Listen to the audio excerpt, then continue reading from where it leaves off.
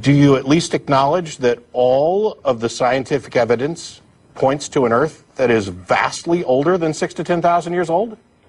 Yeah, I'm aware of that. Okay, so how do you reconcile... It doesn't prove there's no God. You're right, you're right. Did I say it did? I'm not saying that that proves there's no God. What I'm saying is, here's something we've learned about the universe, and it doesn't match with your literal view of the Bible. Now, there's a conflict there, and we need to resolve that. And some people resolve it in favor of the Bible, saying the Bible's absolutely right, and ignore whatever actual evidence is presented there. I find that to be patently absurd, because it turns Christianity into a self-contradictory proposition, which is, and so, by the way, does the entire idea of a revelation in the New Testament.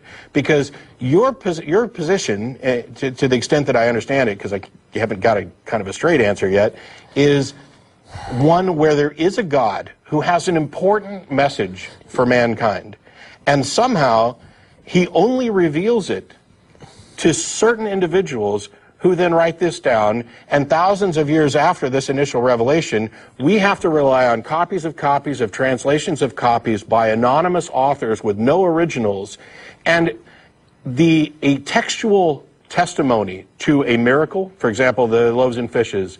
There's no amount of reports, anecdotal testimonial reports, that could be sufficient to justify believing that this event actually happened as reported. No amount. And anything that would qualify as a God would clearly understand this, and if it wanted to convey this information to people in a way that was believable, would not be relying on text to do so. And this, for me, is the nail in the coffin for Christianity. The God that Christians believe in is amazingly stupid if it wants to actually achieve its goal of spreading this information to humanity by relying on text, by relying on languages that die off, by relying on anecdotal testimony. That's not a pathway to truth. And anything that would qualify for a God should know this, which means either that God doesn't exist, or it doesn't care enough about those people who understand the nature of evidence to actually present it. Now, which of those possibilities do you think is accurate? I think you do need faith to believe it. Sure. And why would you believe anything on faith? Faith isn't a pathway to truth. Every religion has some sort of faith. People take things on, if faith is your pathway, you can't distinguish between Christianity, Hinduism, Judaism, any of these others. How is it that you use reason as a path to truth in every endeavor of your life, and then when it comes to the ultimate truth, the most important truth, you're saying that faith is required? And how does that reflect on a God who supposedly exists and wants you to have this information? What kind of God requires faith instead of evidence? Well, I think you probably have faith about a lot of things too. Like what? I have reasonable expectations based on evidence. I have trust that has been earned. I will grant trust tentatively. I don't have faith. Faith is the excuse people give for believing something when they don't have evidence. I mean, if you can come up with something that I believe that I don't have evidence for, guess what I'll do? I'll stop believing it. That's the nature of a rational mind. That is the goal. My only goal was to be the best Christian I could be and represent this to people who didn't believe. And what I found, because I actually cared about whether or not my beliefs were true rather than whether they felt good, was that my beliefs weren't justified. Try as I might and pray as hard as I could. No answer comes. No evidence is forthcoming. And when I talk to people about this, the only answer they ever offer is the one you did, which is, well, you just got to have faith. Well, sorry, I don't. And not only I'm not sorry that I don't, I'm sorry for others that they think that I should have, because faith is not a virtue. Faith is gullibility. It's evidence that determines whether or not your perception of reality is reasonable and in conjunction with the world as it is. Well, I think church gives a lot of people some community and some values. Sure.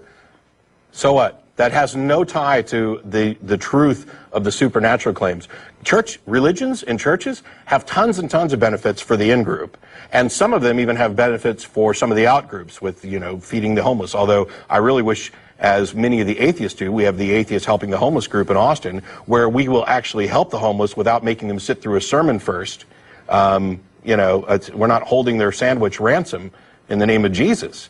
You can do, there's no good thing that a church or religion does that cannot be achieved by purely secular means. And there's no benefit, positive benefit of churches and religions that necessarily demonstrates the truth of their supernatural claims. But there is, and this is my personal hobby horse today, there is a cost to deciding that you're going to take, in particular, Christianity on faith. And that is that when you run into folks like us who don't believe it, you are compelled, because you have decided to believe Christianity, you are compelled to think all kinds of horrific things about us, and tell us that, or come at us with these threats of eternal torment,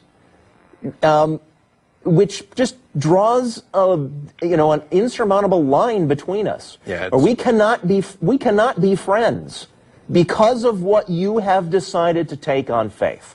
That's the cost.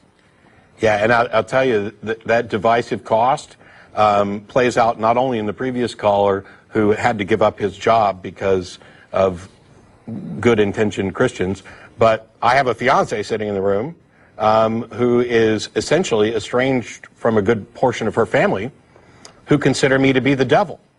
Now, I may not be a perfect person, far from it, but I'm generally a good person and a caring person, and I do whatever I can to live the best life I can. I certainly am not, well, I guess if I was the devil, this is exactly what he would say, so who knows. But the absurdity of the divisive nature of Christianity in particular, and by the way, I'm an atheist with regard to all gods, but since you're kind of representing Christianity, it just, I mean, it breaks my heart. People who actually understand what love is, people who actually understand what morality is, people who actually understand reality, it is almost unbearable to watch the people that you love be so absolutely duped into a divisive, hateful religion that they think is not divisive, they think it's inclusive, and they think it's positive. It kills me, and it's one of the reasons that I do this. Because I, for 25 plus years, believed this stuff. I am so happy that I no longer think that my former roommate is destined for hell. I am so happy that despite the fact that my relationship with my parents, the nature of it has changed, I don't have to worry about them. The division is entirely one-sided. I didn't end relationships when I became an atheist. Christians ended those relationships, and it was because their particular religion cannot tolerate. I had letters from people who said, we can no longer associate with you, you are of the devil. Now, it's possible that they're right. It's possible, I don't know under what circumstances, but the only way that you could demonstrate that is with reason and evidence, and not faith. And I don't know how we can fix a world where people have been so convinced that they are doing the right thing out of compassion and love and trying to help people when it is absolute poison, when it is absolutely destructive.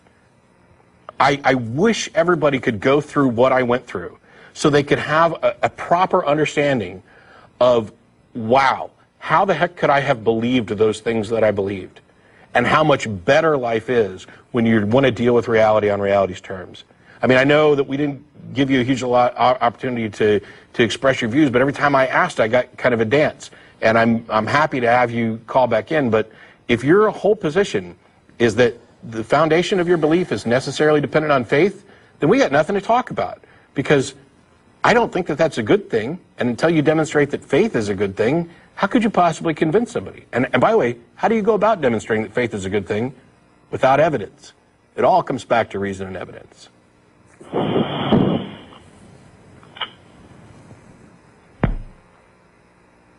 I think he's gone again. All right. I was going to give him the last word.